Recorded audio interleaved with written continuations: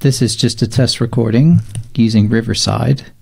So that's the main camera, that's the B camera, and it should record multiple angles, which should be cool. The only weird thing is that there's no way to see what's coming through on the camera, on the second camera, particularly if you use the back screen, which is kind of annoying, I have to say.